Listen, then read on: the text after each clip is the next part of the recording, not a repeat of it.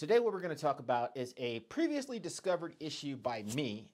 Evidently this was an issue for other folks, but because I didn't use an external monitor for this system, didn't really realize that this was a thing. But what it actually is whenever you're using an external monitor and the computer is outputting the signal, it is actually using the NVIDIA graphics card, so your discrete graphics card, to send the signal.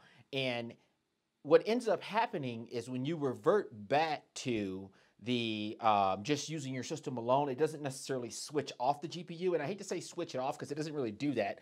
But what I mean is it stops utilizing that resource. And I'm going to give you a demonstration so you can kind of understand what I'm talking about before we jump into really how to fix the issue if you've had this problem. So the first things first, right now I got a video of Peter Gregg playing in the background here. And what I'm actually going to do is I'm going to jump back and forth, of course, between my screen recording and then also the camera. And by the way, when I do the screen recording, I'm only recording my laptop. I'm not recording the larger screen. If you have questions about the screen, by the way, and you want me to put up a review, I will. I actually just purchased it. It's a Lenovo screen.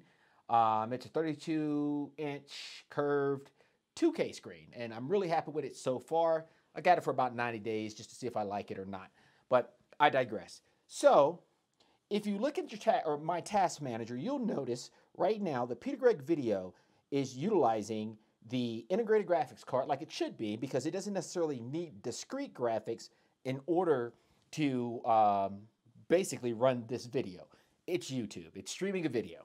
The way that I discovered this issue was I had actually unplugged the monitor and I went downstairs to my living room and I was watching a video, and my battery, I think I was sitting there for like 3 hours, and then all of a sudden my battery just gave me the low battery indicator, which was strange to me because it shouldn't have came on that like soon. And then because I was just watching YouTube, I wasn't gaming, I wasn't doing anything that should have been using the NVIDIA graphics card. So when I first started doing the research, actually the first place I started was with the process or the processes that were running. I didn't see anything that was running in the background that would have been drawing the battery. So then I moved on to the performance tab. And then that's where I kind of discovered that, hey, I'm watching YouTube, but instead of it looking like this, where I actually have an integrated graphics card running, I have my NVIDIA graphics card running, just taking up extra, power, draining the battery faster. And that didn't make any sense to me. So what I kind of realized is whenever I unplugged the monitor, it did not automatically switch back to, the integrated graphics card as needed. Because once again, if you're unplugged and you're playing a game, then yes, it should be running with the discrete graphics card. But did not do that. So I had to fix it.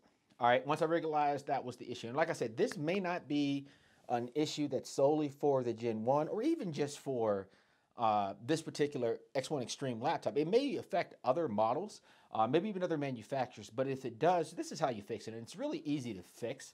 I'm going to show you what I did to sort the problem. As a matter of fact, I'm also going to give you another example of what I mean by this. The NVIDIA graphics card will be using the resources. If I actually take the Peter Gregg video and I drag it to the other screen, now that signal is being output and it's actually being pushed at a higher resolution to the 2K screen. So now that signal that's being outputted from the HDMI can actually be can be output up to 4K.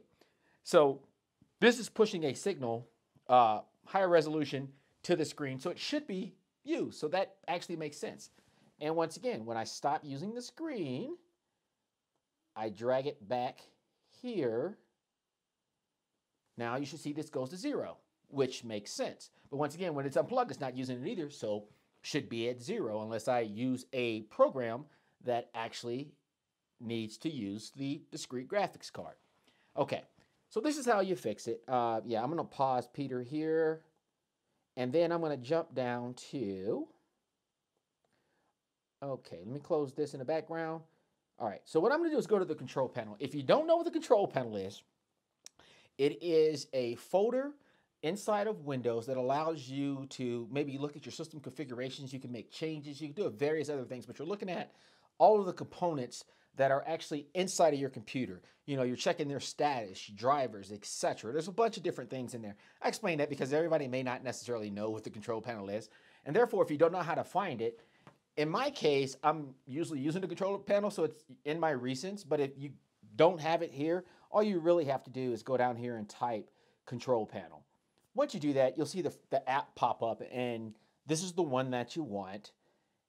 And then what it's actually going to do is it's going to give you a list of all of the different items that you can actually use inside of the control panel. And what we're going to actually need to use is the device managers. I mean, like I said, you can configure a myriad of things in here, but once again, we're here for the device managers because what we have to fix resides there.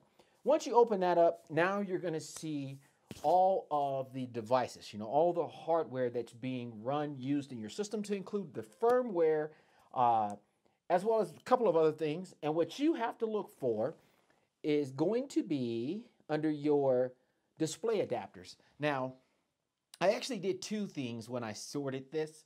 The very first one, if you haven't done this already, and if it hasn't done it for you automatically, I would highly recommend that you update your driver. Because maybe that's the reason why this was the thing I had to fix once, and I didn't have to fix it again.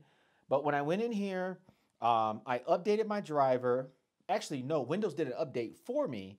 And then whenever the next time I went in here, it just automatically re-enabled like it was supposed to. But in this case, let's say your driver is up to date. If you need to update it, by the way, you just click that. But if it's up to date, the only thing that you need to do is disable the NVIDIA GeForce GTX card. So disable the device. Once you disable the device, it doesn't break anything. All it does is it basically tells that driver to stop working. So it's not going to use it for anything. If you try to game on this and that's disabled, guess what? It's not going to work. Okay, so once you've done that, matter of fact, just to prove the point to you, I'm going to go ahead and disable it right now so you can see. It's going to give you a warning, of course. So it's restarted, and now it's funny. I'm doing a screen recording, and when I disable the driver, it stopped my screen recording. Dang it. But needless to say, we're going to press. All right, so now that it's stopped, you'll notice my screen blacked out, right? Because it can't push that signal because it needs that card to push the signal. That makes a lot of sense. How do you fix it? Okay, I really, really hope it doesn't stop my recorder again, but it probably will. But the way that you're going to fix it is now you're going to enable the device. That's actually just going to enable the driver, all right? Stop my recording again, I tell you. But hey, we just got to roll with the punches. So I'm going to restart this. And you can see, the funny thing was, I'm glad I've got this gigantic screen here because my plan initially was to actually just show you the, where is it at? My manager, my task manager here. But I don't really necessarily have to because you saw the screen, the external screen turn on. And when it turned on, that just means that graphics card is now working again and it's pressing that or pushing that signal out. So here's the deal. Now, if you go back up here, once again, you'll see my NVIDIA. I'm recording the screen again. So you can see that it is working the way that it should. Yeah, and it's just that simple. So here's the one caveat to this. The first time I did this, it worked fine. And every time I unplugged it, I had like maybe 5 or 6 times I used the monitor, and it just automatically enabled and disabled, or I should say stop using the GPU, didn't use the GPU when it wasn't needed on its own. Only had to do this once. And then probably like 2 days ago, I found that it was doing it again, which was weird to me. So I went in, I did the same thing. I disabled, I re-enabled it, and it has actually been fine since. So just something to be aware of. I thought about possibly writing a script or something where maybe I could just have like a button. Maybe I'll do it in like Python or I don't know, VB, where I can just click it and it'll just automate those steps for me. So any event that it is enabled, or I should say any event that there is a problem, instead of having to go into the menu, the control panel. I could just click the icon, the button to do it. But frankly, the control panel is fairly easy to access, so I don't even think that's worth the time or the effort to do, because it really isn't that big of a deal. Plus, it's kind of sporadic, right? If it was happening all the time, sure, I would do something like that. But I really have no desire to do that. Yeah. So if you have any questions, concerns, complaints, feel free, leave them down below. I think that's about it. And I guess I'm getting ready to go and edit this with all those different cuts for the darn screen recorder going on and off. But I'll sort that, and hopefully it'll be polished when you see it.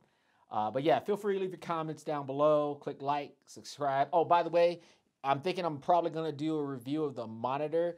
I'm just kind of testing it right now just to kind of see if it's something I want. I got 90 days with it. And if I do, then yeah, I'll keep it.